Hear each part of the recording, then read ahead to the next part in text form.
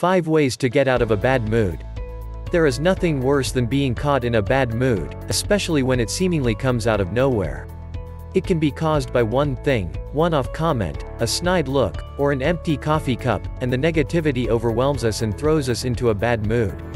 But now that you find yourself in one, it's pointless to continue to stay there. Being in a bad mood is okay for a short time, but you don't have to stay in a bad mood. It isn't productive or conducive to you being happy and living your best life. Welcome to Exclamatory Show. Subscribe our channel to be an exclamatorian. What causes a bad mood? Some psychologists believe a bad mood originates due to ego depletion. Researcher Roy Baumeister suggests when people use up their willpower to avoid temptation, they drain cognitive resources. Think of yourself as having a stress threshold. When you pass the line, you get in a bad mood, which might manifest itself as anger, irritability, or cynicism. All of these cause your blood pressure to fluctuate and increase your level of the stress hormone cortisol. There are so many causes that can put us in a bad mood, and they are all completely personal to you and your situation. While the causes are varied, there are some common strategies that tend to help those who have fallen into a bad mood. 5 ways to get out of a bad mood. This list is more like a pick and choose for whichever one will work for you. Some will work for some bad moods, but keep in mind that if your bad mood is caused by a strong feeling you are having, you should face that feeling and deal with the situation. The most effective way to get out of a bad mood is to face your problems and resolve them. 1. Gratitude. Gratitude is the power to switch your mindset from lack and negativity to abundance and positivity. It is easy to get sucked into a negative headspace with the society we live in, the media, and our culture. However, by practicing gratitude you literally change the molecular structure of the brain. It keeps the gray matter functioning and makes you feel healthier and happier. The power of gratitude is extensive and has been backed by scientists over and over again. By practicing gratitude, you activate your hypothalamus and the other parts of the brain's reward pathways to improve your mood. Your brain is an incredible asset and can be used to generate positive or negative emotions, and it's ultimately your choice. Practice gratitude as a way to disperse your bad mood. You don't have to start off big.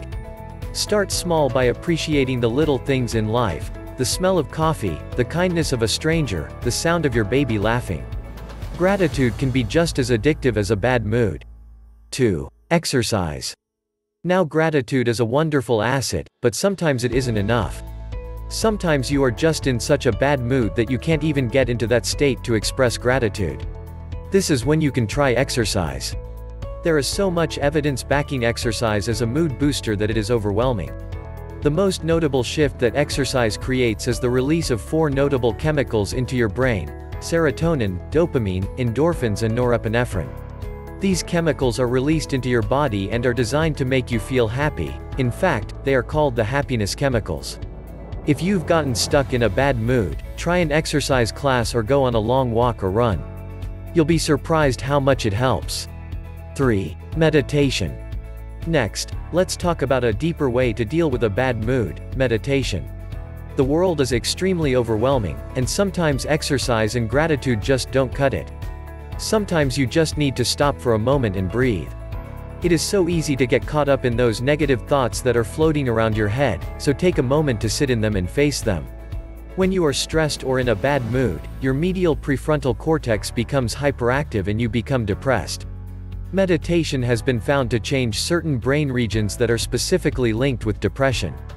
Dr. John W. Deniger, Director of Research at the Benson Henry Institute for Mind-Body Medicine at Harvard-affiliated Massachusetts General Hospital, explains.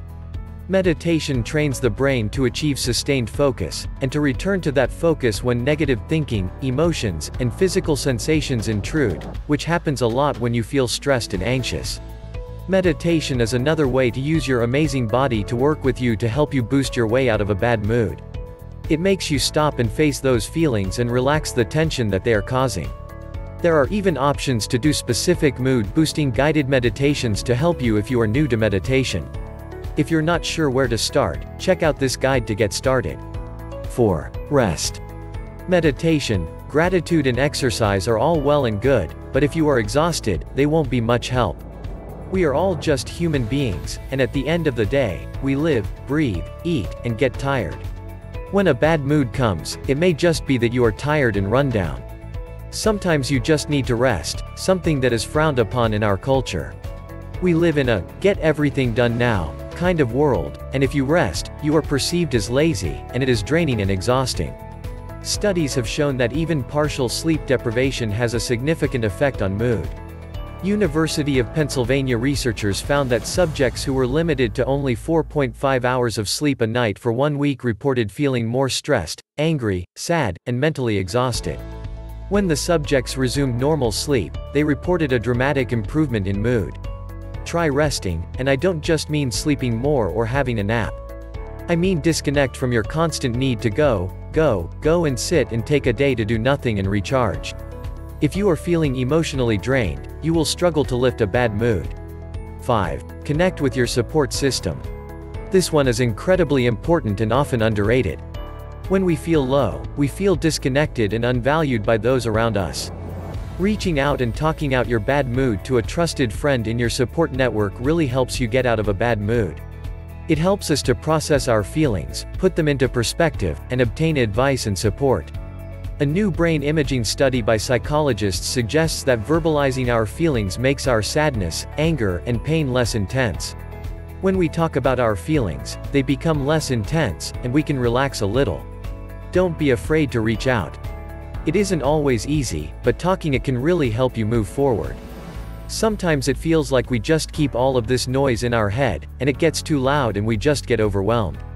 Spending time expressing how you feel in a safe space can be very therapeutic and mood-boosting when you receive support and reassurance.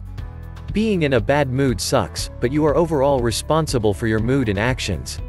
Someone or something can trigger a bad mood, but you are in charge of how you feel and what you do moving forward. You can choose to do these activities to boost your mood and take responsibility for how you feel, giving you back power and control over your mood.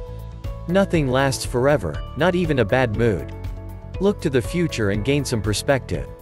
One day, you won't even remember this moment. Don't forget to subscribe and hit the bell icon.